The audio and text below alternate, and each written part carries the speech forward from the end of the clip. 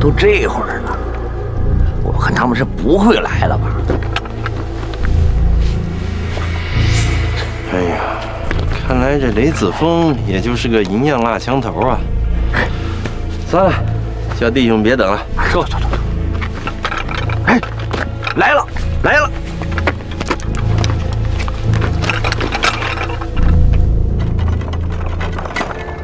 兄弟啊，猴子，没问题。最近吃了不少，那可是。快了吧？快到了吧？快了！快，叫兄弟们跑起来！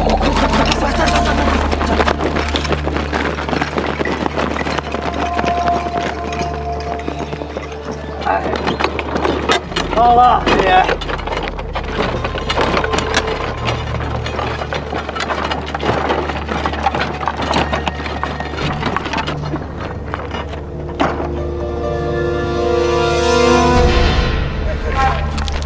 哟，侄儿，叔，来的够早的。叔，您来的可够晚的。货都带来了。嗯，打开了。哎，叔，不好意思，你现在是越来越有出息了啊！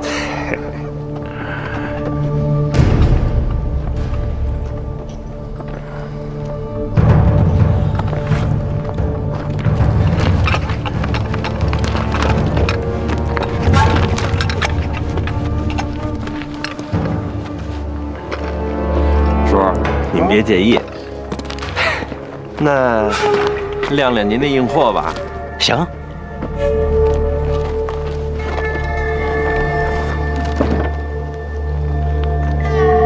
到你了，打开吧。别跟你叔玩花样，你也知道你叔是干嘛的，要你小命，跟放屁似的。叔，我哪敢呢？来。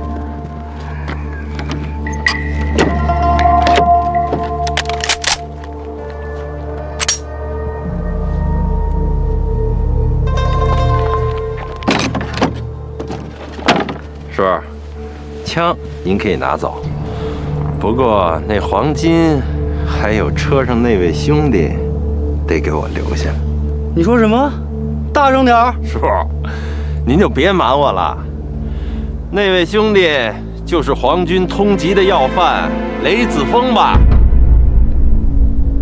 你是坏事干多了，把脑子给干坏了吧？敢玩你爷！雷子峰！你也算是条汉子，怎么着？说句话吧。没错，我就是疯子雷，怎么着了？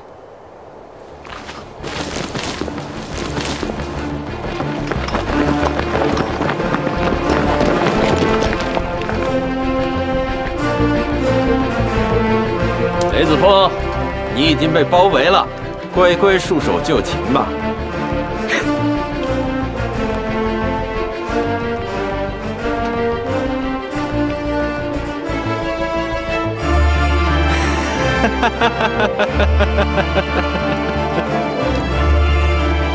龟孙子，跟大爷我玩花样似的。哎，别动啊！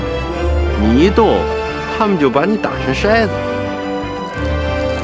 雷子峰，你可千万别怪我，要怪你就怪我叔，他告诉我的。放你个屁！雷爷，这不关我事儿啊！我当然知道不关你的事。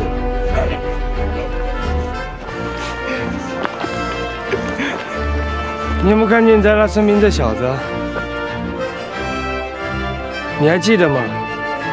上回我就跟你说过了，要是让我看到你当鬼子的走狗，我就杀了你。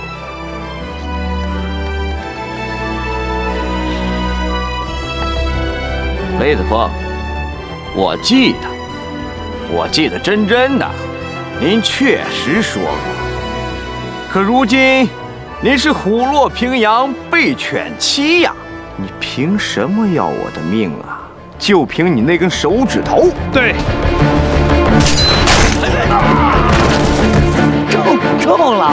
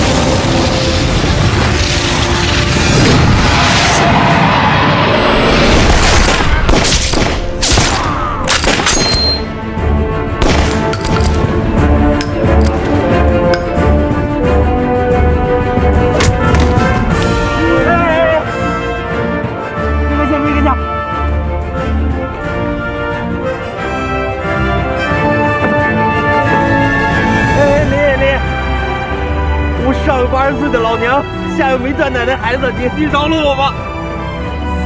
放屁！你们条令里规定的，爷爷一枪毙了！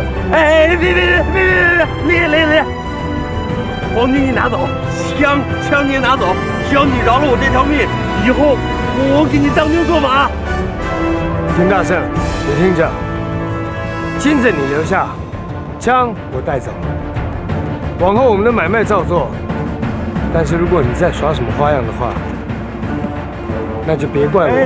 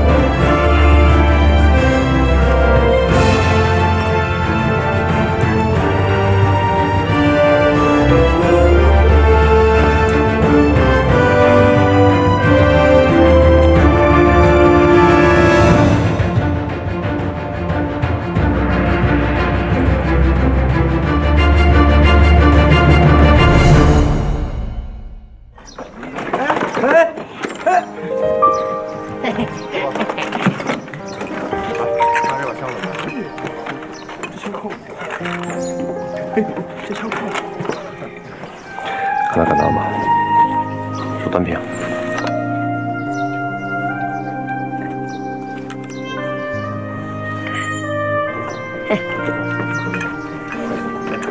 爷爷，你还别说，我这侄儿手里的东西还不错。这有钱能使鬼推磨啊！现在纸币啊，比厕纸还毛，拿在手里不踏实。只有真金白银啊，才是硬通货。这丁大圣啊，可是明白的很呐。爷爷，咱现在有了这么多枪，可拉来的人没几个呀。现在有钱有枪了，你还怕人不跟我走？那咱又能拉大旗立山头了，不用跟那土八路刘建功混在一块儿了。咱们打咱们的，他们打他们，多好啊！你以为单靠这几条枪就能称霸一方了？现在山寨没了，以前的防御工事也都没了。要像以前那么干的，肯定是不行的。现在跟八路战士合作，只要他们听咱们的，打鬼子也没什么不好。可是八路那规矩忒多了，我这孙猴子又怕带着紧箍咒，这头疼。头疼啊！你蛋疼你也得受的。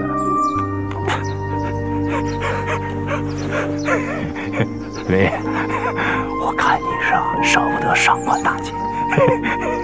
我看你是早抽了吧？啊！你早啊！是。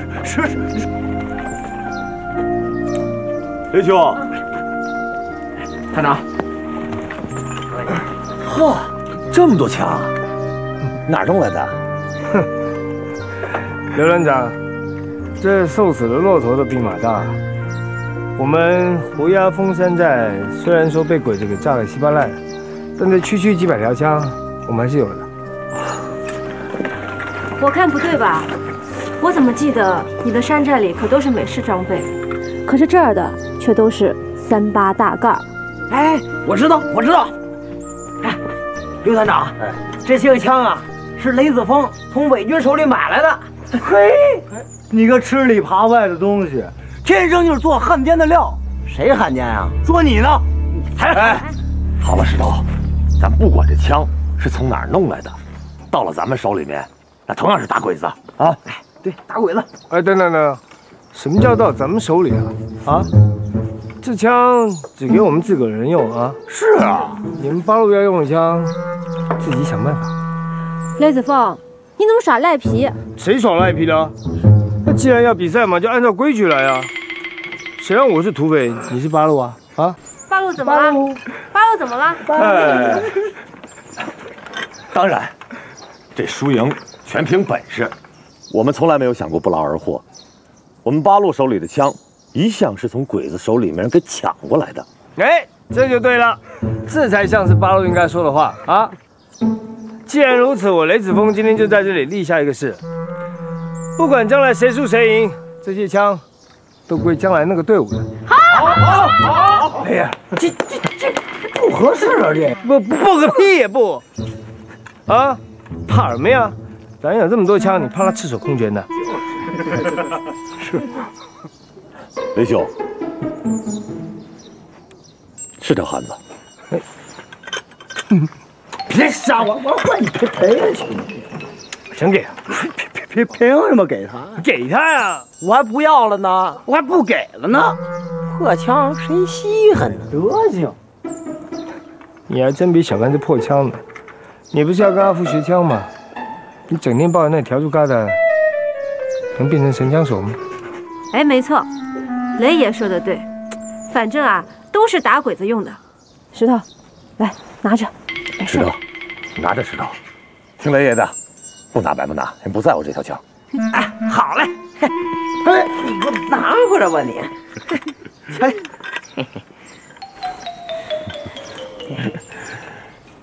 雷兄，我有事情找你商量一下。跟我走吧。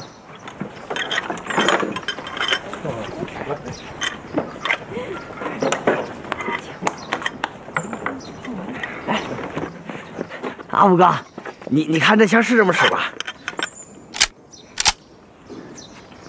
我说过不交就不交，你怎么还来啊？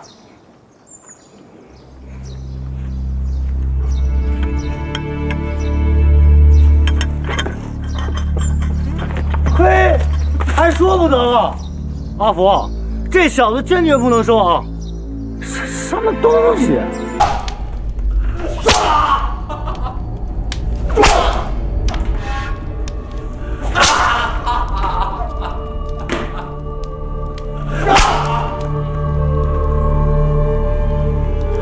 这批黄金，你是从哪得到的？太君，这批黄金真的是我做正当生意赚的呀！看来，你把钱看得比生命还重要。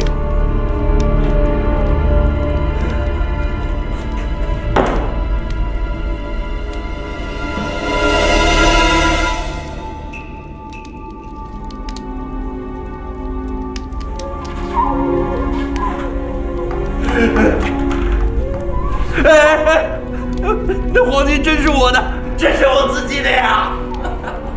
看来我有必要提醒你一下，黄金的侧面刻的是日本，说明这批黄金是属于我们大日本帝国的，就是失事飞机上搭载的那一批。你从哪得到的？哎，太君，我不知道啊，我真的不知道。你还是不说吗？太君，好，我说，这批黄金是我从雷子峰那儿抢来的。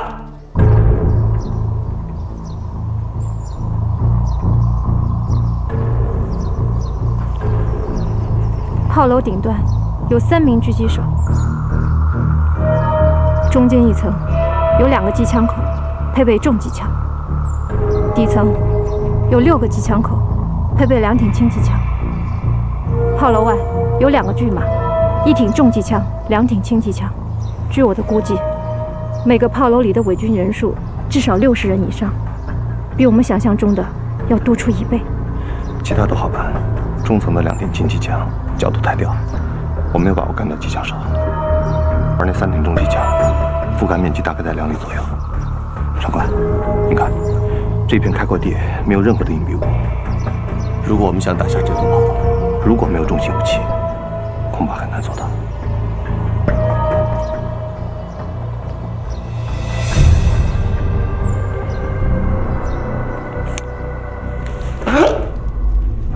雷子峰，对，那天皇军攻陷了胡崖峰山寨，我在山底下又碰着雷子峰他们了，我跟他们枪战。他们被我给打跑了，就把这批黄金给留下了。我真的不知道是皇军的呀。你是说，雷子峰还活着？是，千真万确。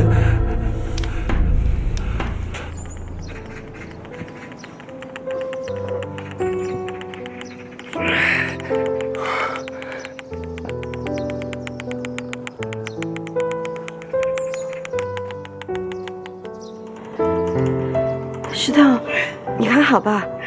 我没事。多长时间了？已经2个多时辰了。石头，你已经超过上回的时间了，要不你先把枪放下来休息一会儿吧。反正没人监视你，等阿福哥回来了，我不会告诉他的。不行，我要学真本事，绝不能骗自己。不行就别硬撑着。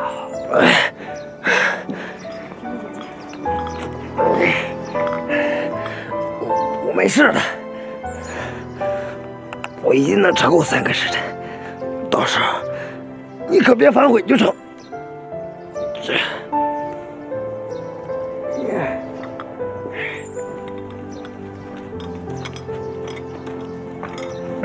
石头，好样的啊！你放心吧，我一定会给你当真人的。努力啊！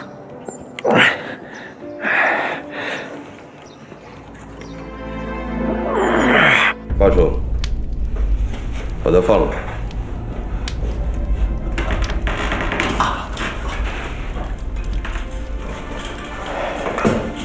丁大胜，马上通知皇协军镇守的所有炮楼，从今日起严加盘查，遇到可疑人员就地枪决，宁可错杀，不能放过。如果有什么闪失的话，好，我明白了，明白。滚！谢谢太君，滚！谢谢太君。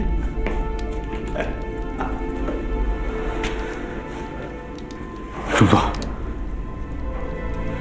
雷四风居然还活着，那密码机跟妙本一定还在他的手里啊！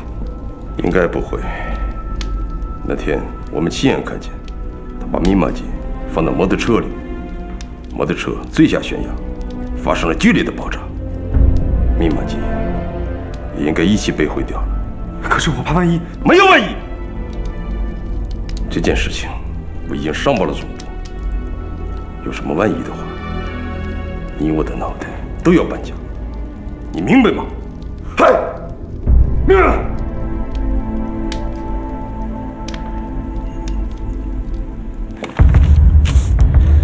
我和阿福探查了附近的几个炮楼，情况基本一致，明显的发现每个炮楼里的人数比原来都增加了许多，而且武器不论是从质量上还是从数量上，都比原来有了较大的提升。我估计这是鬼子在兵力不足的情况之下，退守势力范围，将优势的兵力退守团城。鬼子虽然特技成立了，但是炮楼上的伪军却一点没有放松。哎，你说有没有可能把鬼子给诱出炮楼，或者我们化妆成送粮的百姓混进炮楼去啊？据我们的观察，他们加强了防范，粮食是由伪军亲自押送的，而且每次押送的数量众多，足够他们吃上1个月的。看来啊，这帮白狗子是打定主意要做缩头乌龟了。如果这伪军只是龟缩在据点里面只守不攻的话，我看以我们目前的实力，想拿下他们着实不易啊。那就让他们再消耗几天吧，等咱们抓过的人，再给他们点厉害瞧瞧。嗯。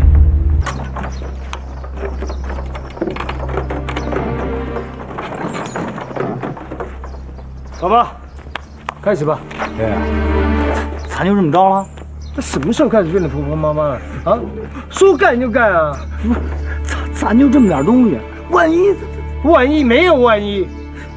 弟兄们，开始行动！好嘞，兄弟们，开始吧！哎。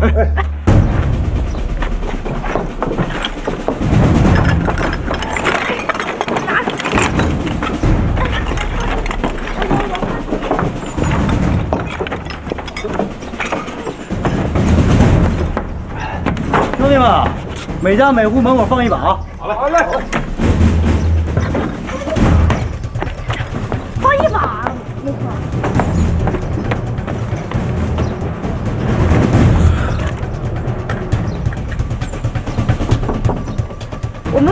门口啦。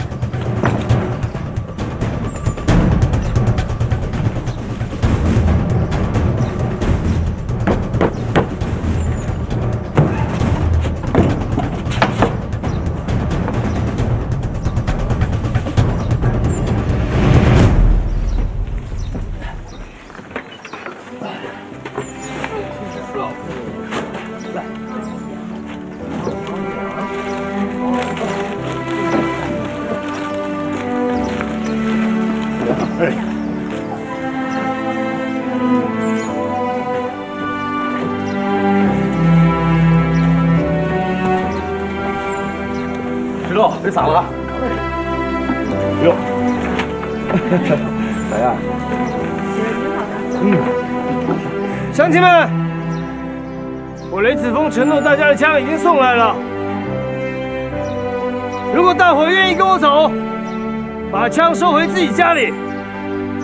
从今以后，有福同享，有难同当，大伙一块打鬼子！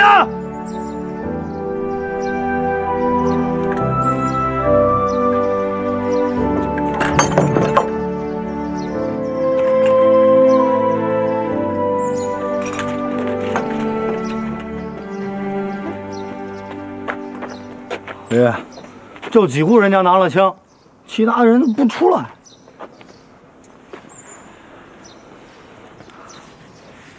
先让大伙再考虑一天吧。咱们走。咱们走，枪不要了？怎么不要了？多可惜啊！真金白银换回来的。可惜个屁呀！走啊！不是走！可惜什么？快点！我们先学第一句，先听一下。起来，不愿做奴隶的人们，预备，唱。起来，不愿做奴隶的人们。大家不要着急，把音调给唱准了，一字一句的唱。我们大家一起来唱，预备，唱。起来，不愿做奴隶的人们，把我们的血肉煮成我们心肠的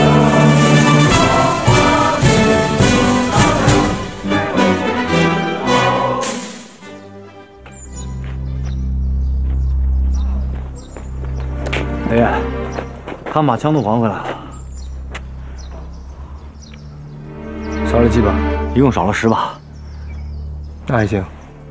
猴子，哎，把楼敲起来。好。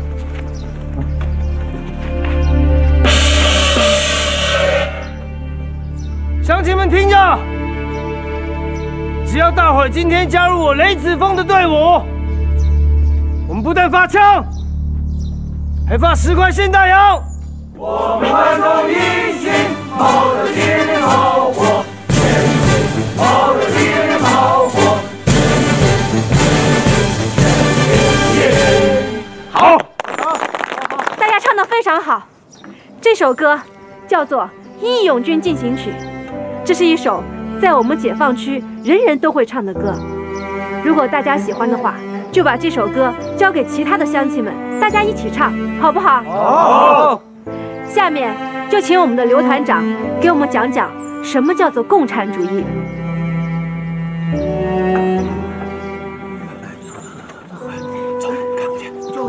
就是啊，很有钱啊！都去他那儿去。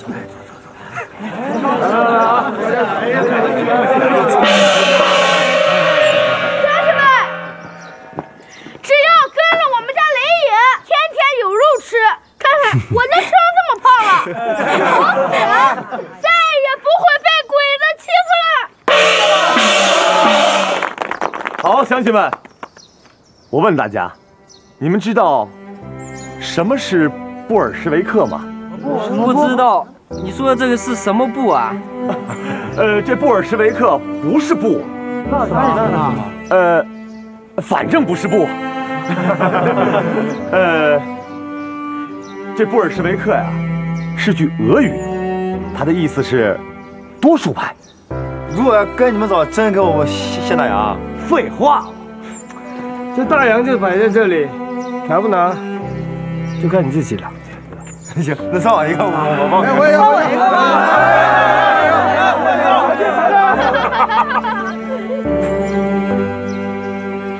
哎，还真是县大长啊！哎，叫什么名字啊？我叫刘三阳。这样，田总，把名字记上。好。猴子，帮忙。哎，其他人领了钱就过来发枪。来。这多数派，简单的说就是大多数人，在我们中国就是像你我一样的人。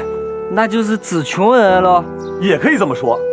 除了穷人之外，还有拥护马克思列宁主义、同情贫苦大众的知识分子、工人阶级和广大的劳动人民。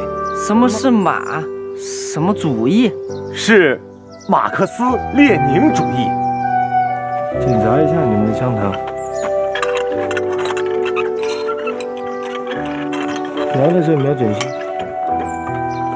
这么多人了，没了，几个了？哟，有10几个了。猴子哥，咱们哪来的这么多钱啊？我记得当时从山寨出来的时候，没有这些呀。有钱多好，有钱才有肉吃，对吧？你就知道吃。胖哥，看你现在又白又胖的，你猴子哥倒是把你煮了下酒喝。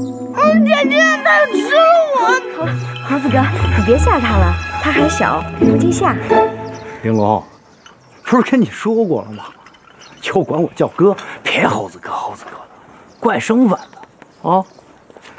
这马克思和列宁是2个人，他们是伟大的无产阶级革命导师，他们的主义就是人民当家作主，要建立一个由我们穷人当家做主的国家政权。我在我自己家都做不了主，还给谁做主啊？大家不要笑，给自己呗，是自己给自己做主。这在城里买的甜饼，你一块，胖哥一块，看把你急的啊！小孩子就得多吃，长身体。看你这个，胖墩都快超过你了。甜饼儿，好久没吃了，以前就是俺娘给俺烙的。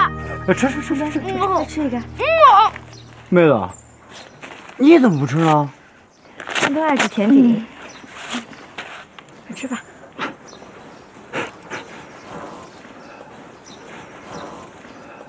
我原先也有一个妹子，跟你心眼一样好。那她现在呢？死了。以前家里没粮食吃，饿死了。要是现在在的话，跟你一样大。哥。哎，对，哥这还有一串，你吃。哎呀，吃吧，你吃啊。你还有了，你还有没有了？没有了，就买了3块啊。你管什么？真的，你看。哎呀，行了，猴子哥下回进城里再给你买啊。你别骗我！在这样的国家里面，人人都是平等自由的。我们的延安政府，就是我们自己给自己做主的政府。这样的政府有什么好呢？问得好。这样的政府是由共产党领导的民主政权。我们要建立一个无产阶级专政的民主国家，没有剥削，没有压迫，没有特权阶级。在这样的国家里面，农民有自己的地种，工人有自己的工作，小孩子有书读，我们每个人都有房子住，大家可以吃得饱，穿得暖。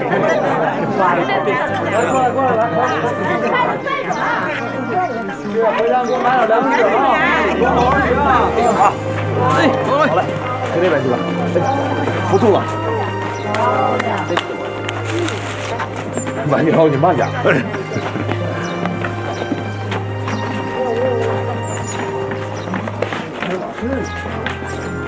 知道这是什么吗？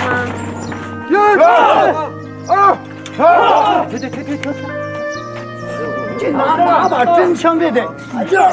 2、1、4、哎呀，这才对。退下，刀在前，用力抓住！7、3、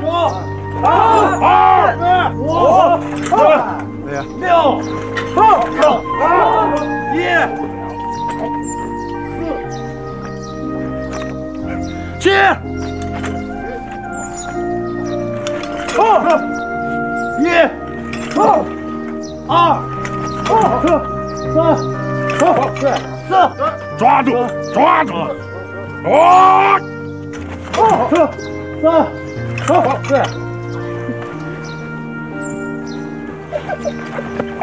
胡哥干得不错啊！雷爷，咱这回可把刘建功给比下去了。这话不能这么说啊！人刘建功没枪没粮，能拉这么多人，不容易了。共产主义靠的就是那套笼络人心。光靠主义有什么用啊？要没真金白银，谁跟他走啊？是啊。刘团长，我们这边已经有120人了，您那边呢？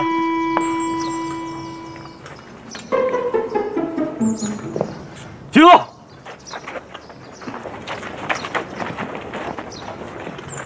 导游，大声点，报数！1、2、3、4、5、6、7、8、9、10。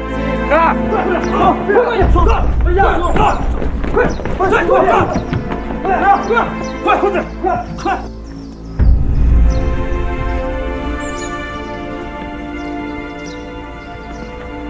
太监，这村里有不少人全参加了雷子峰的队。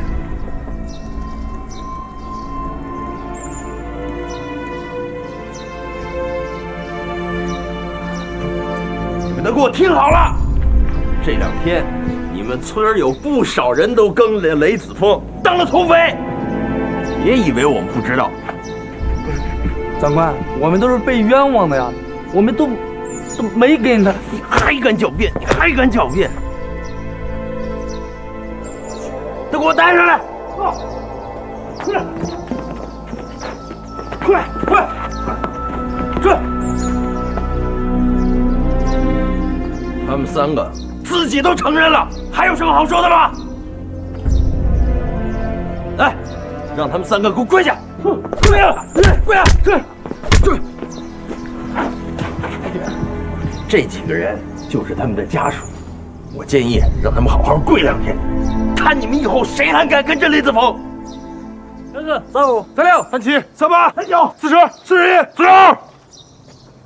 报告团长，本小队应到42人，实到42人，报告完毕。好，42。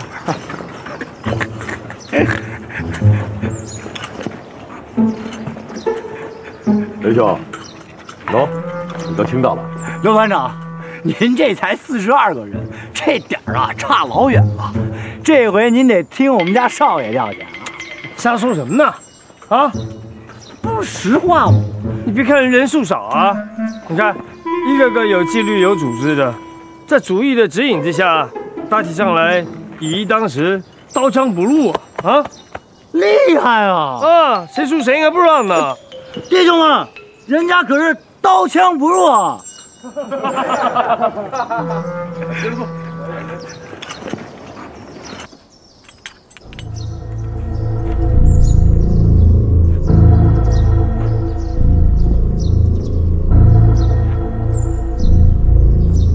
乡亲们，不要相信雷子峰，他会把你们带上死路的。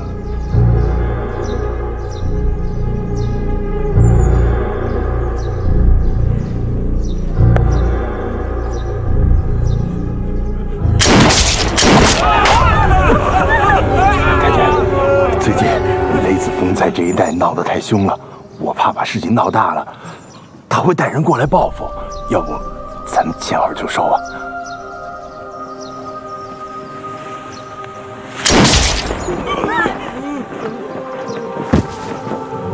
们谁要敢再跟着雷子峰，这就是下场。雷兄啊，我真佩服你，在不到1个月的时间，拉回来100多人，我是甘拜下风啊。哎，现在认输还太早啊，谁笑到最后还不知道呢。要不这样吧，我们来办一场友谊赛，大家派人出来比比，看谁的武艺高强，怎么样？友谊赛，同志们，你们说呢？好，好啊，好，非常好。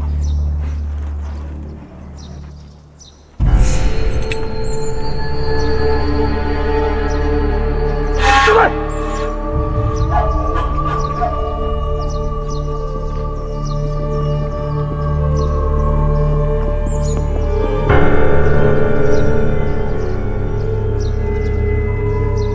把这些钱拿着，买几口棺材，向前埋。是。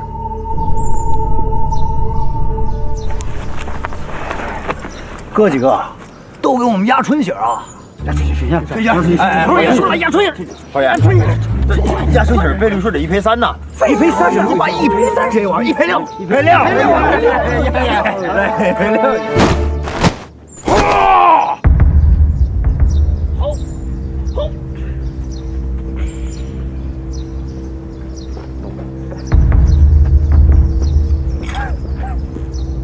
哎，看看。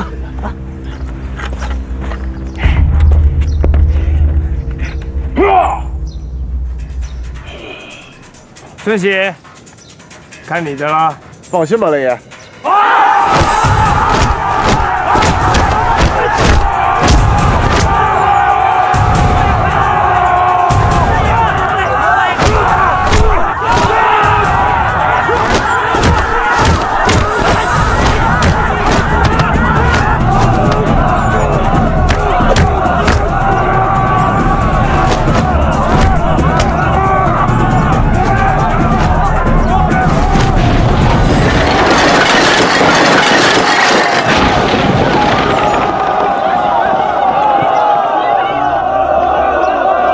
你买了多少？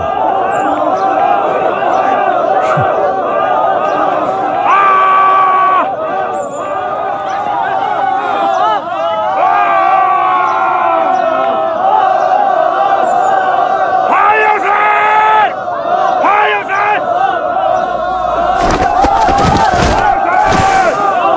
你同意，我就教教你，行不行？玩玩。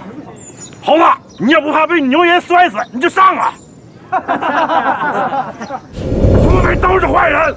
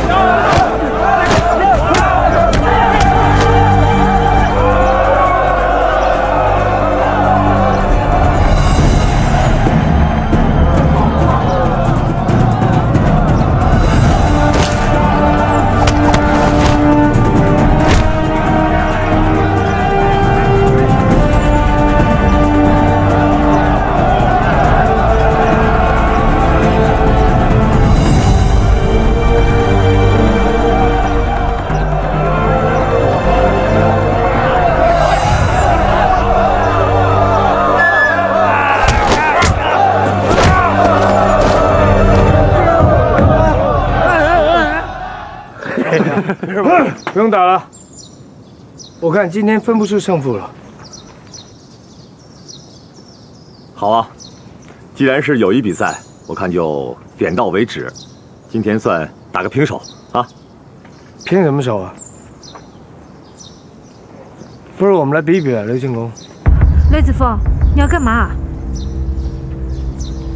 你该不会是怕了吧？好啊，怎么个比法？你定。好。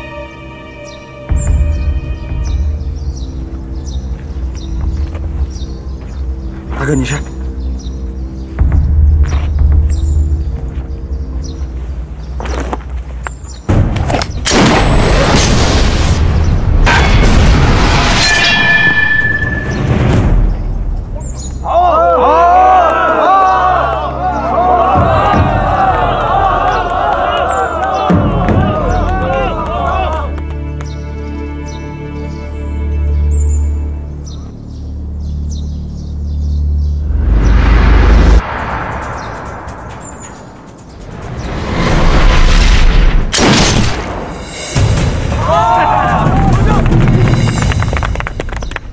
雷兄，这是好想法。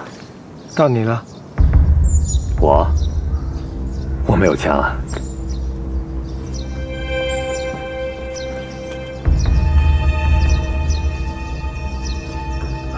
真是把好枪啊！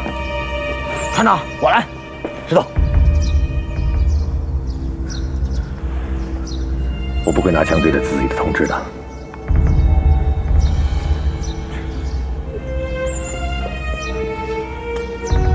我输了。等等，瞧不起我是吗？没这个意思。你不就不打自己同志吗？我不是你同志。来，雷爷，雷爷，这真不行啊！这没事，来呀！刘进攻，开枪！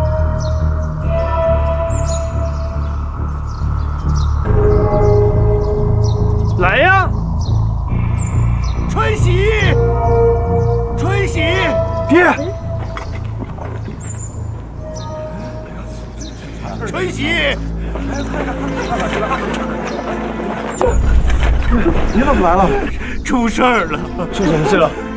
雷爷，今天早晨，八重和丁大圣带着伪军鬼子进村了。他们把二柱弟、嘎子兄弟，还有家财的叔叔给杀了。狗日的伪军！老弟，我问你，这鬼子为什么突然进村杀人啊？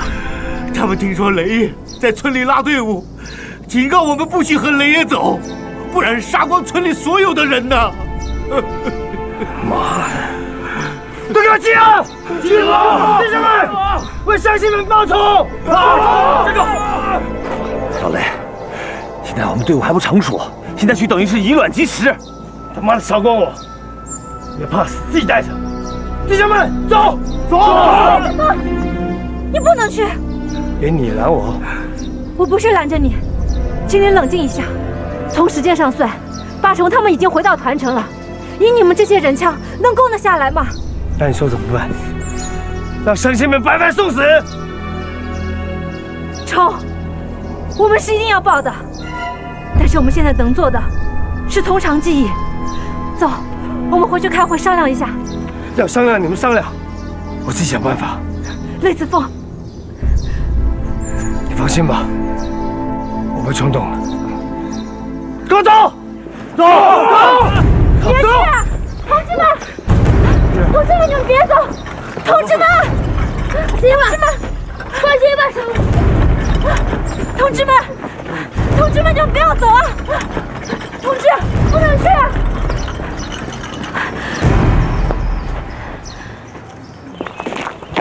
雷爷，咱真的去打团长？你当我傻了？就凭咱们这110来号人枪，打什么团枪啊？不过8个炮楼应该没什么问题。阿福，附近的炮楼哪个好打？都差不多，相对来说啊，李庄的炮楼会好打一些。行，就打李庄。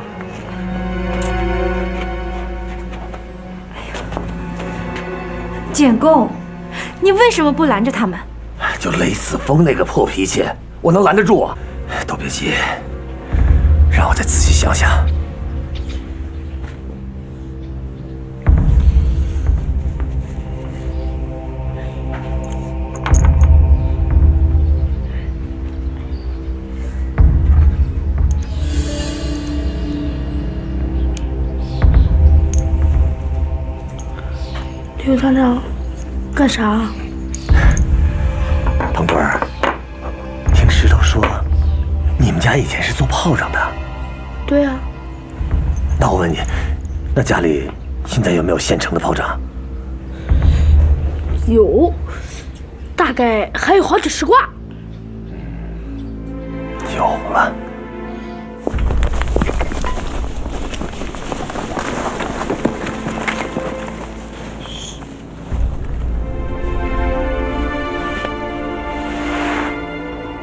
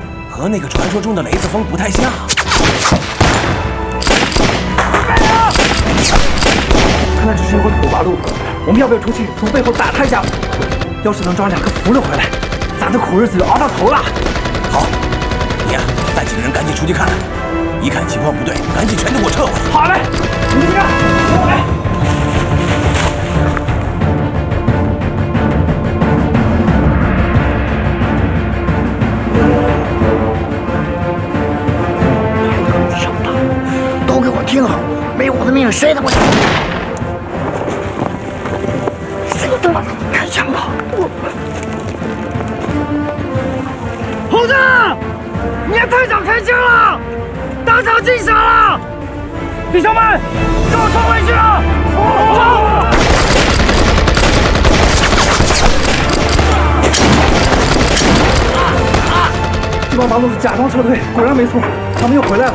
另外，刚才埋伏在那边的内国人也回来了，和他们合在一起了。看来人数还真不少。幸亏老子多了个心眼儿啊！都给老子听着，没有老子的命令，谁都不准出去。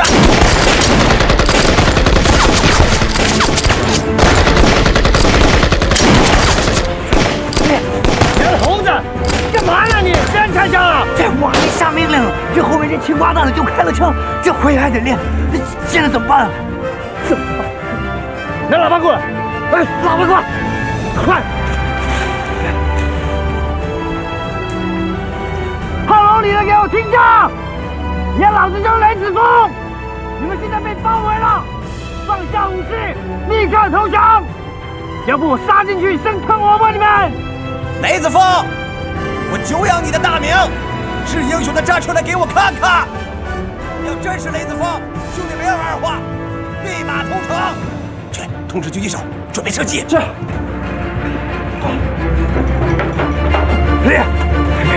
别出去！这小子没安上什么好心眼儿，你这一出去，他万一开枪怎么办？那么远距离，他们有那本事吗？阿福，准备好。希望你说话算话，老子现在就出来让你看看，我是不是雷子峰！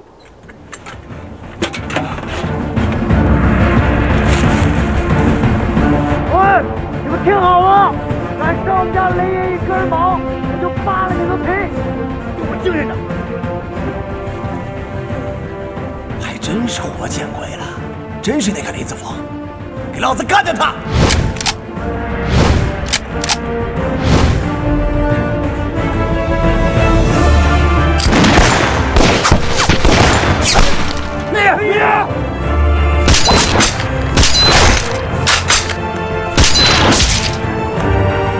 两个白狗的，言而无信，敢对老子开枪！待会我打进炮楼，先让你们天天干！连长，楼上的3个狙击手全部被干掉了。什么？这疯子雷的名字还真不是盖的啊！这子弹打在脑袋上能弹回来呀？连长，我听上次跟丁团长出去的兄弟说，那个疯子雷的手指头能打出子弹来，可神了。连长，要不咱投降得了？什么？投降？你帮小鬼子能饶了咱家人呐？那你说怎么办？怎么办？快，给那个小王庄李大麻子打电话增援呐！给我打，给我打，快！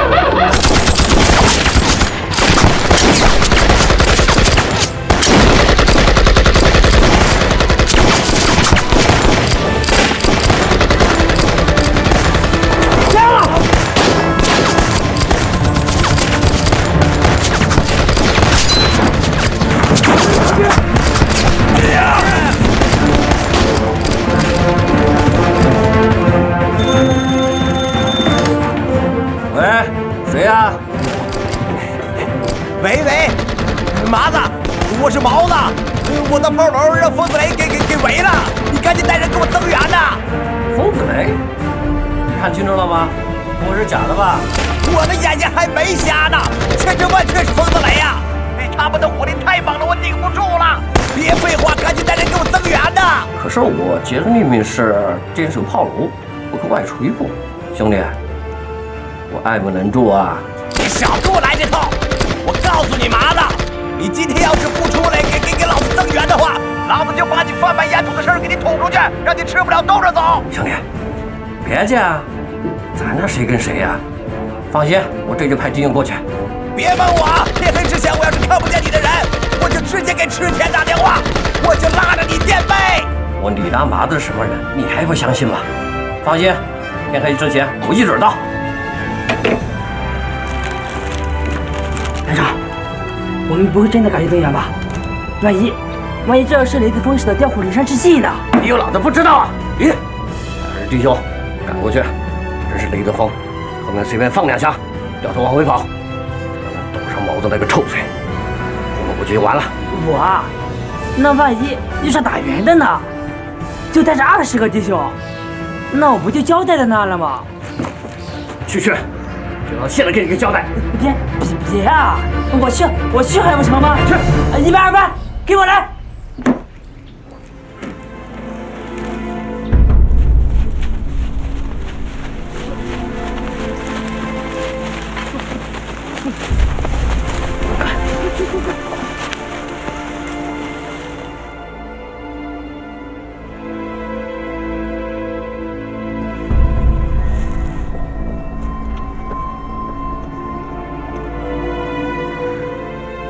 确定这个计划没问题吗？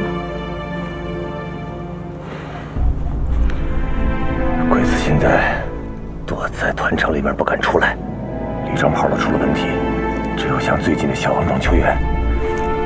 这里是小王庄的必经之路。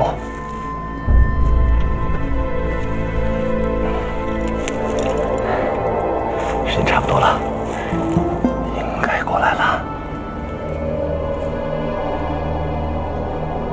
石头，快！来了，来了多少人？不多，大概20个左右，全是伪军。太好了，准备战斗，准备战斗！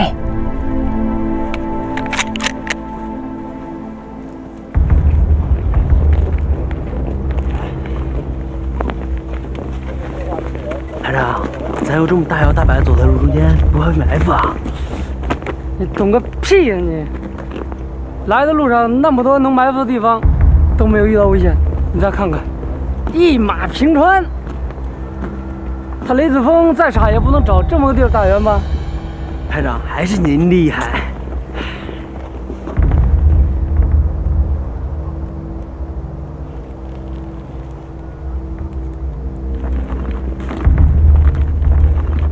点鞭炮！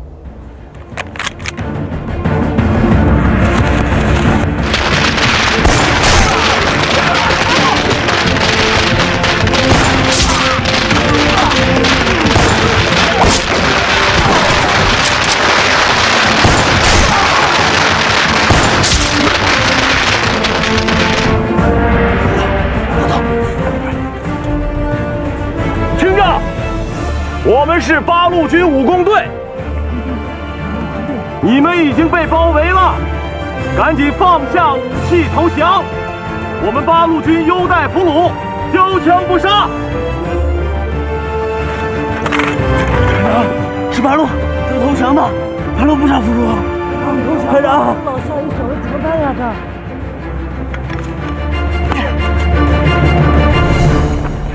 八路爷爷，别开枪，我们投降了。投降了。排长，上！好！别动！别动！别开枪！蹲下！全部不动！投降！蹲下！怎么就这几个人啊？对付你们几个，还用得着多少人呢？那你们的枪呢？本来没有，这不有了。八路爷，那兄弟们也算是阵前起义了。什么？啊，起个屁的义呀！要不是拿枪顶着你，你能投降吗？不抽你！哎，石头，不许虐待俘虏，这是纪律。对，贵军的政策我早就听说了，坦白从宽，抗拒从严。您要是有什么吩咐，小的我无不照办。好，那你们把衣裳都给我脱了。啊！弟兄们，冲啊！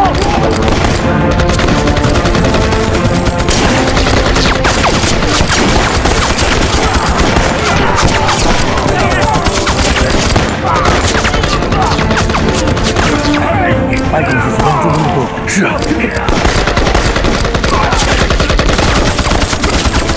哎，咱俩拿驱逐炸弹把炮给炸了。哎，还是我去吧。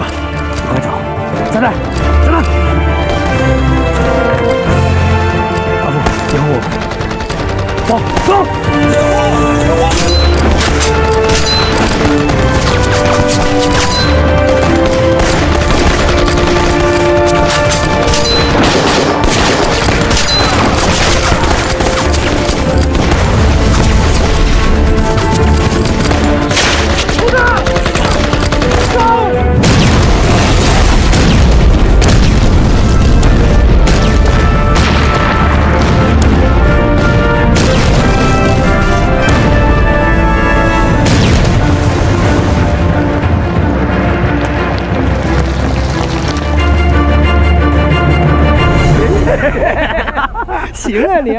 你带的嘛？飞爷，没爆啊！那怎么办？我带人再炸他一次。不行，我看不管用。这样吧，我们跟他们耗，老就不信他能剩多少子弹。行。飞爷。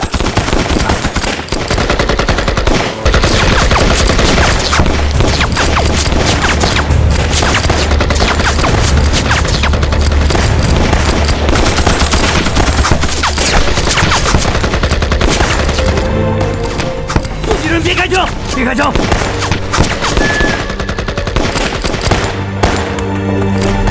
你还不想活了？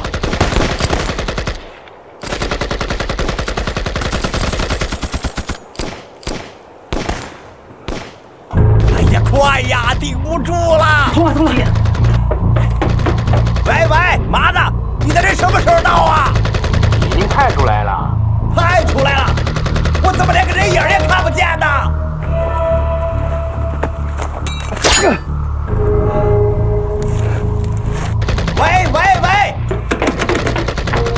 电话怎么断了？连长，李大麻子不会蒙我们吧？2天也没这个胆儿，再给我顶一下！枪声，这不一直有枪声吗？不对，这枪声是雷子部他们身边传来的，是不是我们援军到了？援军来了，快走！快！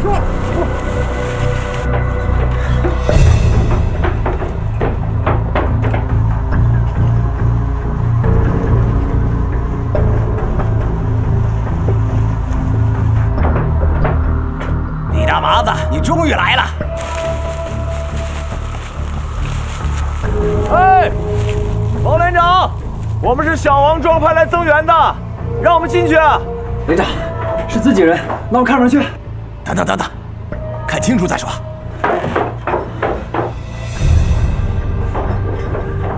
这位兄弟，眼神得很呐，我怎么没见过你啊？兄弟，我是刚来的，你当然不认识。 他，你总认识吧？马连长，你认得我吧？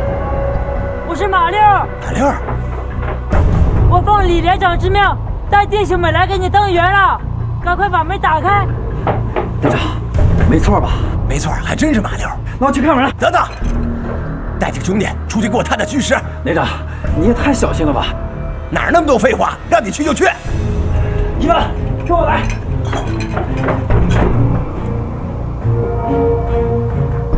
看样子他们上当了，弟兄们，慢慢的往前靠近。